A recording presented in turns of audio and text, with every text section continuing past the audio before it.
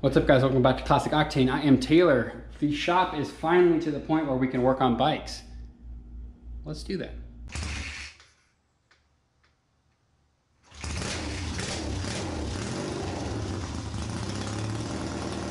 So before we get started on the KZ, I want to give you guys one quick walkthrough of the shop now that it is kind of fully set up. When I left it off last time, it was still kind of in shambles. But getting there. So over here is a couple of shelves with bends. Those are all my takeoff parts, old, carburetors, side covers, basically any like OE part, handlebars, stuff like that that I took off of previous projects that I want to keep because we might use them for a future project. What I need to do is get through and organize all of those. I want to get rid of the black bins and put everything into clear bins, kind of organized by category, I guess, like, all of the plastics in one and carb parts and that kind of stuff so that I can see what's in a bin without having to open it. Over here is just another little table for storage, engine hoist, other jack stands, my two Dayton cabinets that I picked up from that estate sale. This one's just full of kind of random parts, some of my power tools, that kind of stuff. This one is all of my paints, fluids, tapes, oils, grease, all the kind of consumables, we'll call them, are in there. A little bit further over is my hardware section. So this is where we have our drawers with all of our nuts and bolts and washers and all of that kind of stuff with the, bolt checker and everything. So if I want to one day go through everything and actually organize it all by size, I can do that. It also makes it really easy to kind of match up, hardware if I need to buy some or whatever. A little bit further over is the long workbench that was in my old shop. This shelf here is going to be kind of whatever the current project on the lift is. We will be kind of putting parts on there as, parts come in that we order, we can store them there. Anything I take off and need to store, just going to be easy to have it kind of right there. So I plan on kind of clearing that out and having it stay relatively clean. A little bit further over, mounted my TV on the wall. That also doubles as the monitor for my shop computer. Super convenient having this because I can just look up, parts. These are the shocks we have right here. Wiring diagrams. If I have a question about something, I could pull up a YouTube video or a forum post or whatever and kind of look into stuff. I can kind of keep an eye on the channel, how we're doing with subscribers, all that kind of stuff. I was watching an auction yesterday of some stuff that was coming up. So super convenient to have a nice big shop monitor for the computer. Then we have a bunch of motorcycle pictures I kind of hung up around for kind of inspiration of different bikes that I liked. Ultrasonic cleaner, additional parts. Back here is mostly motorcycle storage. We do have a bunch more stuff coming to go on the walls. Obviously the lift in the middle here. Another new addition to the shop. I showed you guys the big drill press I got the other day. I also picked up a 20-gallon parts washer so that when we're doing carbs and other kind of greasy, dirty stuff, we can clean them nicely, without having to kind of go out and just spray 2 cans of carb cleaner on everything. This is my other main workbench. I'm still kind of figuring out exactly how I want to set this up. I think this is going to work well. In that box are 3 more LED shop lights that are going to go on this side to kind of brighten up this side of the room. Last section is going to be tubing bender. Still trying to figure out the final location for that. It's kind of a hard thing to place because it needs to be out in the open so that you can have, big pipes in there and actually get it bent and everything. But if it's out in the open, it's going to be right in the middle in the way a lot of the time. So I got to figure out if I can kind of come up with some kind of mounting system that can move or just figure out the right angle where like most of the stuff I'm going to be bending on it is like frame hoops and stuff that's, maybe 3 feet long total. So it can be relatively tucked up, but that's kind of to be determined still. If anybody has any ideas, let me know. Finally, I built this kind of workbench countertop thing yesterday. This is just a 98-inch, I think is what size, countertop from IKEA. It was like 50 bucks. And then 2x4 frame underneath with a couple of shelves. So that's all of my kind of metal scraps and flat stock and all that kind of stuff. The idea is that this area is going to become the kind of metal fab zone. I have my smaller drill press over here, metal cutting saw, that kind of stuff. I'm sure this area will kind of evolve over time, but that's the general idea. Last 2 things are the blast cabinet that is in process of becoming a vapor blasting cabinet, and my big 80-gallon air compressor that is actually wired in now. So shop is coming along. What do you say we get to work on a motorcycle? Got the shocks off and you can kind of see the comparison side by side. So the stock shocks measure like kind of center to center, I'll call it 12 5/8, where these are 13 1/2. So just slightly less than an inch longer, but these do also offer adjustable preload.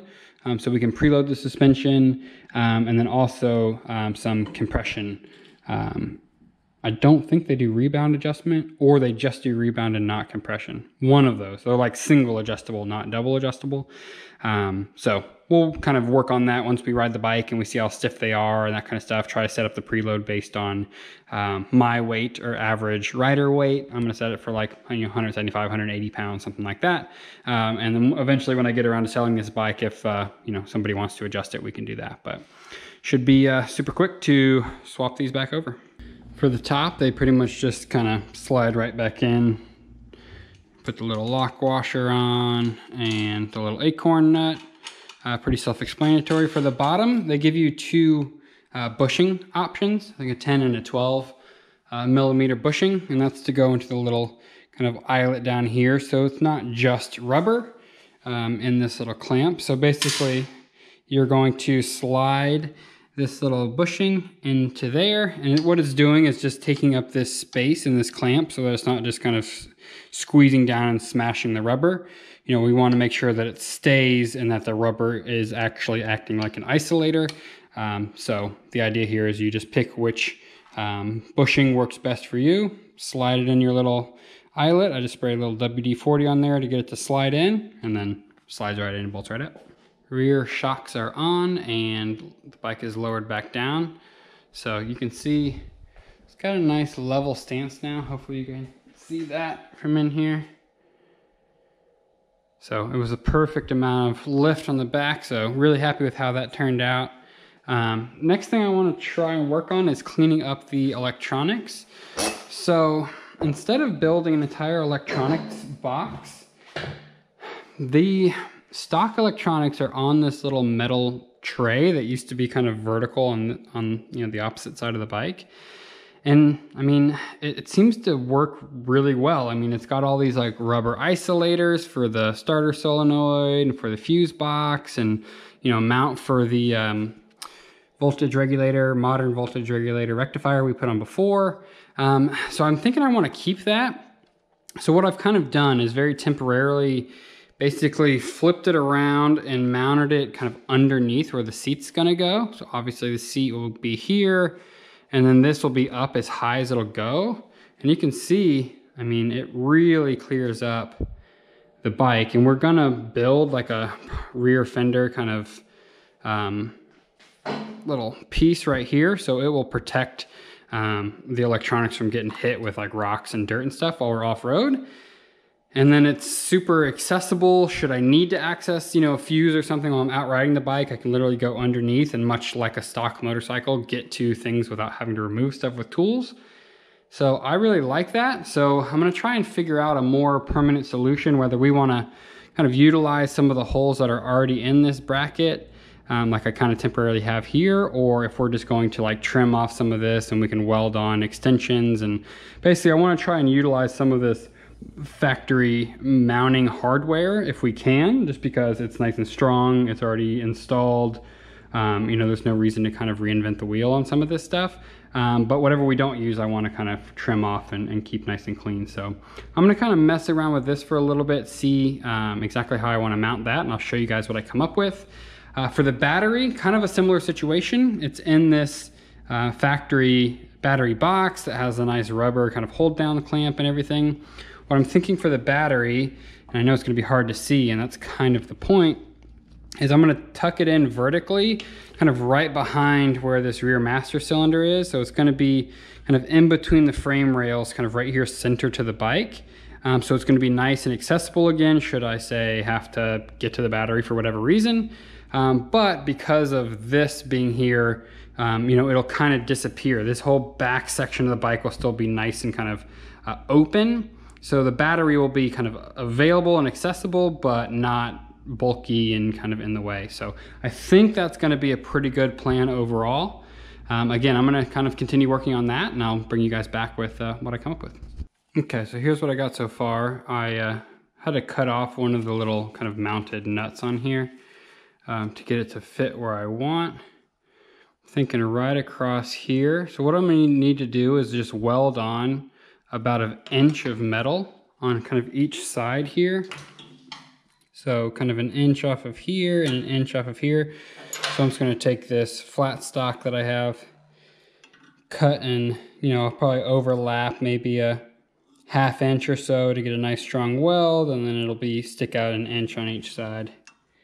And we'll punch a couple holes through it.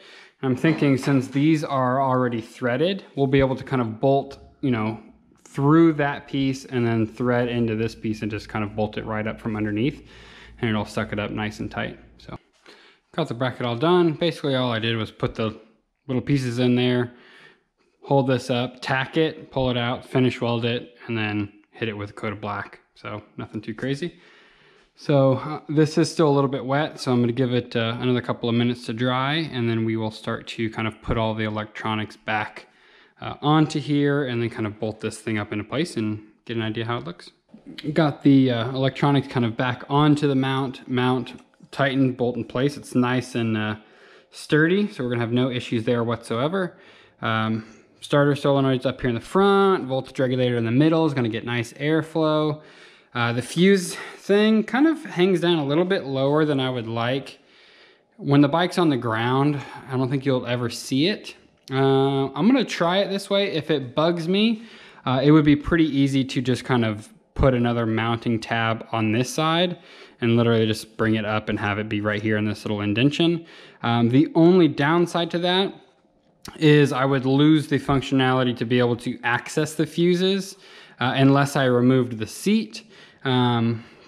With this bike going, because we're going to have that rear fender, I'm probably going to just hard mount the seat. And what I mean by that is on my previous bikes that I've had this or similar seat, I mount wing nuts underneath so that I can get under there and unscrew and take off the seat if I need to, because all the electronics and the fuses and everything are in this box under the seat. So I want to be able to access that kind of stuff should I need to if, one blows when I'm out on a ride. So if I hard bolt, just straight up bolt the seat to the bike, I won't be able to remove it without tools, which means I wouldn't be able to access the fuse box. So long-winded explanation of I don't think you're ever going to notice it, but it does hang down a little bit lower than everything else. So to be determined if we're going to move it or not.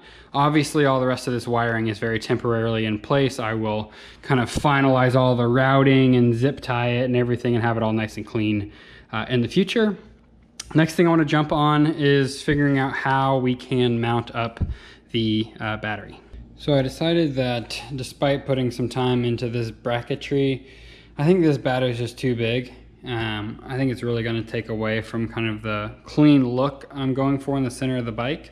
So we're going to get a smaller battery. What I don't know at the moment is if my new voltage regulator is compatible with lithium ion. If it is, we'll probably get like a anti-gravity 8 cell and then build a small battery box probably right here. Those things are only 2¼ inches thick. So if I build it right there, it'll still be, nice and clean and tucked out of the way. It'll never get in the way of the tire. We could also build it, somewhere even closer to over here, maybe. No, not quite there. Could maybe even go sideways under here. Anyway, there's going to be a lot more options of where we can kind of squeeze that. So I just emailed the people over at Coil Spec, which is where I bought the voltage regulator from, because they don't list on the site of whether it's compatible with lithium ion, which means most likely it probably isn't. So then we have to decide, okay, do we want to just try and find this a smaller lead acid battery, or do we want to spend quite a bit more money and get like a Rix new voltage regulator that is made for lithium ion? Long-winded explanation, but despite all of this, I decided it's going to be too big and we're going to go with a smaller one. I've had really good luck with lithium. Both those bikes and my Triumph have lithium ion batteries in them. Triumph is an anti-gravity. Both of those are Shorai, I think is how you say it. And they just put out more power. They seem to hold charges longer. So we'll probably just go that route. Well, that's where I'm going to call it on this one, guys. I hope you enjoyed the first official video of working on a bike in the new shop. Let me know what you guys think about the new shocks, about your ideas on where I can kind of hide a battery, what you think would look good. If you're familiar with this voltage regulator and you want to get back to me before the guys at CoilSpec do about whether or not we're going to have any issues with it running with lithium ion, feel free to reach out and let me know. I would expect to see another video on this bike very, very soon. We are out here trying to get this thing knocked out so we can start to kind of get the next project going, because we obviously have a lot of bikes to get through. The new shop is working out great so far. Only change I really want to make is just adding more lights on this side. It's very dark and kind of shadowy, we'll call it, over here with, you know, when you're trying to drill something or cut metal, whatever. You don't want to be in the dark. So I do have those 3 shop lights that I was planning on putting over here. I will probably do that and then order, you know, 3 or 4 more to go on this side, and we'll just light the whole damn thing up. So yeah, again, let me know what you guys think so far. I appreciate you guys hanging out with me in the shop. You are going to see a lot more of me in the very near future. I'm not quite ready to make my announcement just yet. I want to finalize just the last few things, but a little hint is you're going to see a lot more of me. So I hope you guys are okay with that, and I'll see you guys in the next video.